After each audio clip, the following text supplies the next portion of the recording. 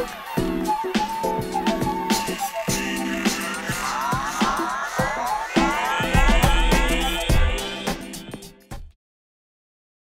guys, Broker Brett here with InsNerds with one of our old buddies, Aaron Vasquez, who we wrapped with about, a year and a half ago when you're setting up the digital agency. So again, this is like a follow-up episode. We're doing like Shark Tank here, seeing how people are doing a little further down the line. So how you doing, Aaron? Thanks for coming on.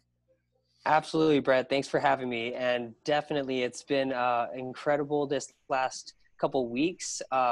As far as from when we connected, I mean, we're running the gamut from last year, making it through 2019. Looking forward to, vision going forward was 2020. We're going to make big things happen. And then out the gates, we all got hit with this pandemic or whatever you want to call it. So yeah, it's been, last couple of weeks have been really something else though. We'll dive into that in a second.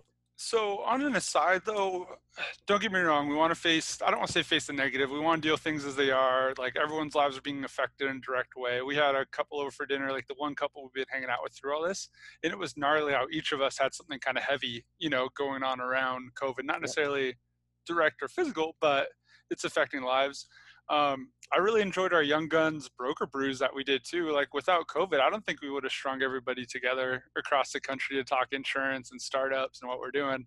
That was pretty cool. Yeah.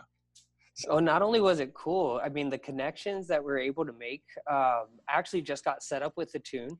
Oh yeah, there you go. So, that was a blessing there, because when it came a need for that outfit, I was like, hold on, I know somebody. Yeah, I got an inside man. Yeah.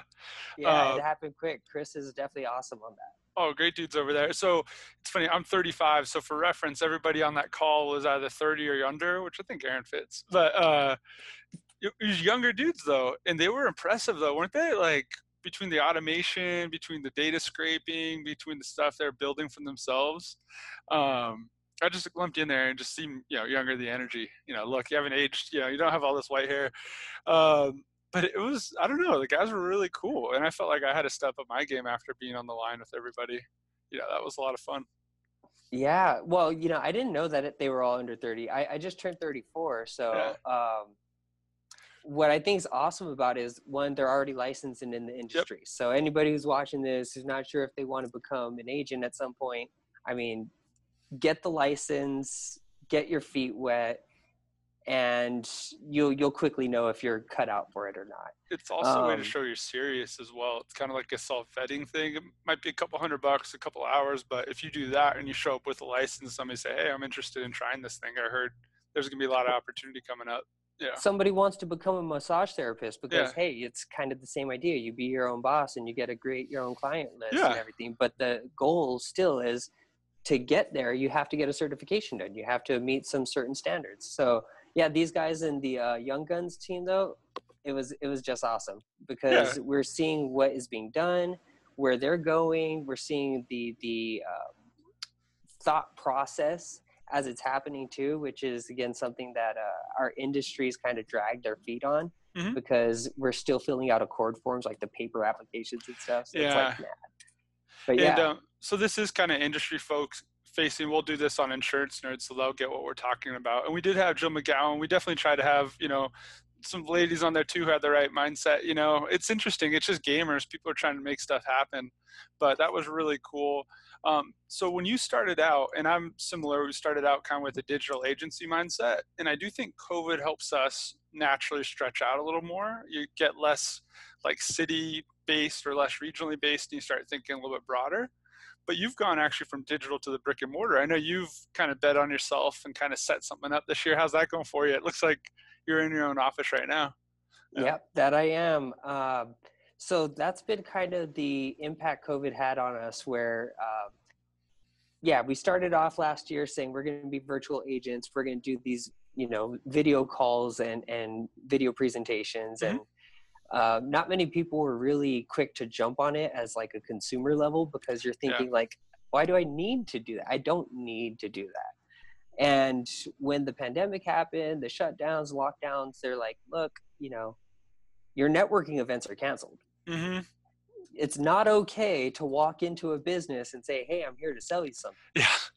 So I was floored, man. It hurt. I was at home going through social media, looking at it like I need to do something that's going to not only bring business, but continue to help me practice my craft. Because we had the business interruption that's still in the air.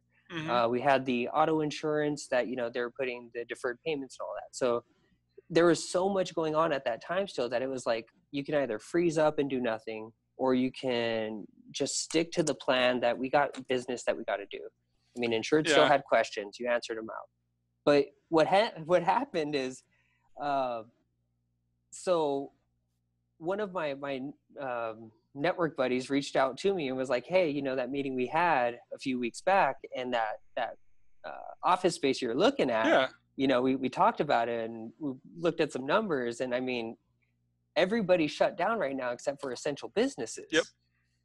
So, I mean, we want somebody here who's going to do something for people, not just, hey, I'm here to make a buck, but like, yeah, man. So inside the office, we opened up on June 1st of this year, and we're helping people out with like their tech, their basic stuff. We got to do e-signatures, and we help them with that stuff. But that's cool. From there, helping them with like the social media, doing even small jobs like faxing, printing, scanning. We're waiting on a notary stamp. So little things that add value more than just, I know insurance. No, it's and it's kind of interesting that you had that digital footprint. You went to kind of brick and mortar concept, now going back to digital for how you're doing things. People still need insurance. It's one of the beautiful things about this industry. And you mentioned the massage, role. Like every time you do massage, you get paid, but you have to do the massage. The thing that's so cool about our industry is how many policies hang on, and the retention rate being plus 90%. It's just so hard to get in. And I understand now why people don't make it easy, why they don't just walk you in and say, here's a book of business, here's all the tricks, how they want to see if you can cut your teeth, survive, and those guys went through the war too, but hopefully we'll make it easier on the guys behind us. Is there anything you're seeing marketing during COVID work? Are there any types of policies you're selling more? How have you adjusted your game to the new kind of, circumstances, knock on wood, hopefully quasi-temporary circumstances? So with everything that's going on so 2020, that was going to be the year of growth anyways. Right. I expanded into life and health. So I've brought on a few carriers for defined benefits or short-term medical or, alternative health plans. They're not the Obamacare plans. But the point is that as I was learning all that, and then this stuff's going on, people are out of jobs and they're now needing their coverage. Maybe that they've been independent contractors the whole time and they're like now like, hey, I want something better than nothing. So those new markets that I had opened up, I mean, I was really grateful that when the questions started coming saying, can you do this? And I'm like, I can. That's cool. And then even here now, so like being in an office, I've reached out to a lot of other agents and asking, look, what do you think? Is it worth it or is it not? And I'm sure many of you watching are probably thinking the same thing, like it's probably not worth it because you only get like 1% walk in and it's just not ideal. I'm not sure on the flip of this if I'll go back as much as I was before. I was there 8 or 9 to 4 to 5 to 6. But I still think 2 to 3 days in, maybe 2 to 3 days out, especially if you're working through stuff with people. And I think when you go to the office, it's like going to the gym though, too. You go there with a purpose, you put your work hat on. My wife's doing DPT school from home. I've been working from home, and like, you're a different animal while you're doing business stuff during the day, and it's kind of hard too, to switch gears from like slightly business Brett, which is probably more grumpy than people realize, than, back to trying to be a warm, caring husband, back to like, oh, here's this paperwork. And I just spent 40 minutes on this PDF that didn't save right. And then I sent it out. And then the customer said they're already insured by their brother. And they didn't set it up right. You're just doing all that. And your wife wants to talk and you're like, I don't know. Yeah, I think it is a little bit easier to do that when you're in kind of the war room, Well, and here's the thing though. So I'm gonna give you a quick little tour. Sorry, we're gonna move the camera 100%. Around here. Go for it, man. Live in the studio. We've only done one other tour of the Goodman office in Orange County. This is good. That's what it's about in real estate, right? Location. Yeah. Oh, sorry, we're going out in the public here. Mask up. We won't tell anybody. I appreciate you doing it though. I like the insurance over the door. So are you sharing that office with a few other agents that are in insurance but kind of complementary? Well, you know, getting an office was really something out of the blue. Like, I didn't expect to get this year. It was a meeting that I was having with the realtor, because that's what we do. We meet with realtors to say, hey, when you do a deal, give me a shot. 100%. So something that this building where we live, this is the address there. It's 100. And then it does say that we are on Easy Street. So we're doing insurance on Easy Street, and it's 100. What, is it Carefree, Arizona too? Yep. And up there you see it says Carefree Town Mall. That's cool. So my point is, this is like the city center. Dude, no, that's great. This is where the Chamber of Commerce was. This is where the town hall was. All that was this building. Feel free to take it outside too. I mean, enjoy the sunshine, man. Yeah. Well, here's part of it. That's funny. That's cool. So the PO boxes are here. Yep. And the mail comes here every day. Like, I don't get mail at my house. I have to come here. I might have to set up an Arizona PO box. We'll have 2 locations. And then we're right there. So as soon as you walk in, I mean, you cannot miss us. We got our setup. We're still waiting on some signage though, because that's been a surprise. Signage, takes time to print and deliver, and those guys haven't been able to get inside their facilities. Shoot. So I've made do, because we understand what we know. So we got TVs, like insurance cribs right now. I'm digging it. And other monitors set up for digital signs. We got our digital picture frame for a sign here that scrolls through. So that's cool. Yeah. So are you licensed across the board, P&C, life and health? I know we've talked about life before. And then probably like myself, I say carry the water on P&C, but be knowledgeable enough to start a lead for maybe group benefits or to do a simple term. And then if it gets to be a more involved case, I might work with like an IMO and co-broker. That's how I've been doing it. But I love being licensed across the board. And I've been saying lately with the InsurTechs making things a lot easier and intuitive, I feel like we can sell more things confidently because they're kind of simplifying for us. So I think that's going to be bigger for the agents of the future.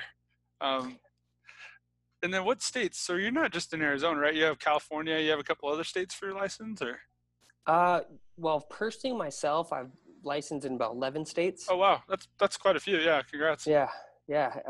Texas, Florida, mm-hmm. Of course, the big ones there, you got to have them. Yep. The agency's in 36 states. Oh, cool. No, that's big. And then you had some pretty good stuff online too. I know, like, it's cool that you got the good physical location in the town center. And then also I know online, you've had your own outreach and you kind of do your own branding out there too. So I think that's really commendable, man. Definitely keep that up. That's cool. So, and what I was saying with the consulting with other agents and getting the feedback that, you're only going to get 1% walk-ins of people that walk by. I mean, because we're here to do more for the community than just insurance. Cool. It's been really much of a blessing because, we've given away face masks as an opportunity of saying, like, look, if you want one, this is the only free insurance you're going to get from me. Like, I'm not paying your bills. But, in that time, been able to meet other movers and shakers in the community, people that are on the town council, people that, our business is still an old-fashioned business. It's about mm-hmm. word of mouth. Mm-hmm. It's still about who you know, like, and trust. Yep. And community service. And this social media is a great tool to help us get in front of people to get to know them or them get to know us.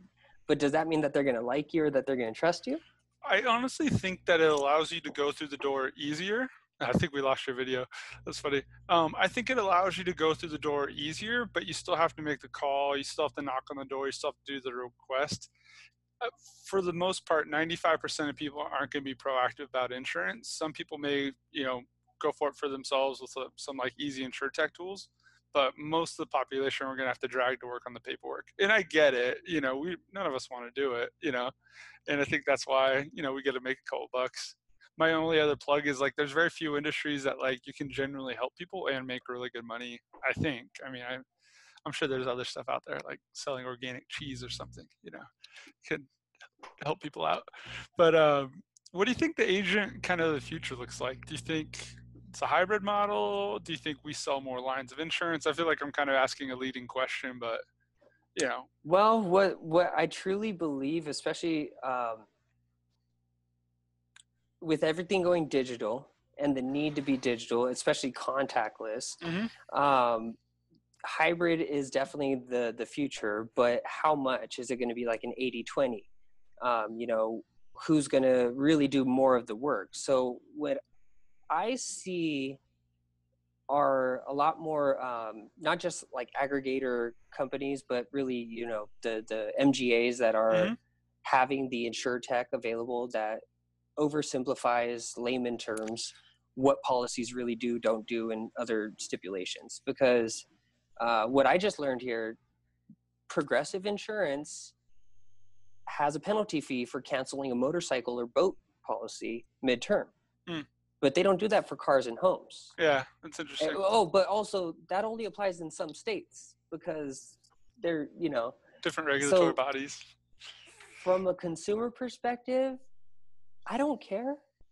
It should be the same across the board, and it should be clearly explained so that I know what my options are. So I think when it comes to the future, again, we're going to have a lot more prompts of digital means. And then when it hits to, like today, we go through the voice recognition. I'm still hitting 0. I'm still like customer service. I need to talk to somebody. I need an answer. Let me speak to your manager. No, I'm just kidding. Well, I wonder if the online presence can kind of be tailored to like a click through a little bit. Like, I have my broker Brett stuff and it's a little bit more light. Whereas your traditional brick and mortar and maybe your location, and I might be overthinking this, but you want it to look conservative and like a classic business. So I wonder if there almost might be like 2 different landing pages for 2 different reasons, I think that something that we talked about in the Young Guns was the digital broker services being more like a teledoc. Yeah. I think that people are going to, want to see their broker on demand if it's a matter of saying like, I got a problem and, we want to handle this because that's people are. It's going to be hard to get humans out of insurance because when shit happens, like you want a human to work with. You want somebody to call, you want some empathy, and bots are very far from doing that today, Yep. And that's exactly what I was thinking with the, when you're saying like, what's the landscape going to be like? I mean, when it comes down to it, anybody who's ever needed to use their insurance, they understand that the agent makes the difference. Doesn't matter what company you're with, it's who you're working with. So when it comes to like this 80-20, yeah, you might be able to do most of everything for your policy servicing via no communication. Yeah. But when it comes to learning about a person, when it comes to, especially now, we're without so much of our daily frequent interactions. Socializing, yeah. We need to see somebody just to kind of chat with them. I've been running just to see other humans and just get outside. Yeah. It's weird. It's a weird year. My dad is German, English, Scottish. My mom's Mexican, but my dad is German, English, Scottish, scratch golfer, commission salesman, very stoic, serious guy. And he loves the movie The Lion from Crimson Tide, where he like runs a missile drill while there's a fire in the galley. He's like, that's when you run the missile drill while there's a fire in the galley. Like when everyone's losing their heads around you, that's when you got to like buckle down, hold position, or go forward, Yeah, it probably explains a little bit.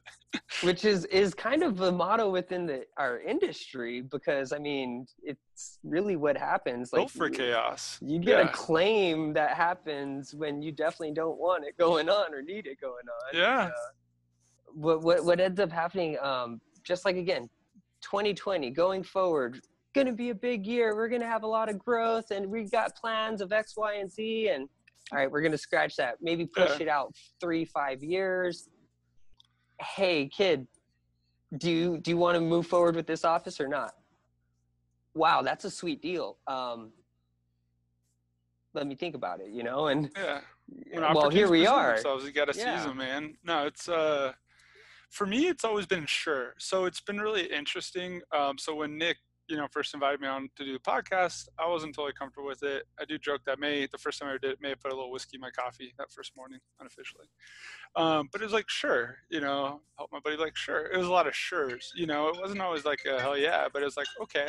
And now I'm getting a little busier, so now I have to be like a hair more selective, but it's just that openness, and kind of embracing opportunities as they come, Oh, yeah. Well, and then especially our industry has been so reactive, it's always been a matter of like cars are driving themselves now. Who's going to insure them? Yeah. Oh, well, come on, guys. So like something that I think of the future definitely is we're going to have more a la carte policies. We're going to have like a personal liability a la carte. Oh, wow. Yeah. If I don't own property, I don't own a car, I don't own a house, I don't rent a place, I'm, traveling around. What happens when I punch somebody, or what happens when I ride that scooter and crash it? Well, I see what you're saying, though, more bespoke to the person's needs, and you'll almost have like modules of risk rather than selling an actual policy. You might be able to pull in components and then sell that node. That's really interesting. Yeah. Yeah, because I know with, again, renter's insurance, you get your 10% that goes around the world with you, or your home insurance, but what if you don't have renter's insurance? Then you don't have personal articles coverage when you're taking your MacBook Pro from one place to the other. Yeah, no, that's interesting, man. I definitely made a note, and I'll bug you if we come up with a way to sort of bespoke risk and kind of like package them together outside of traditional like buckets. That's pretty cool.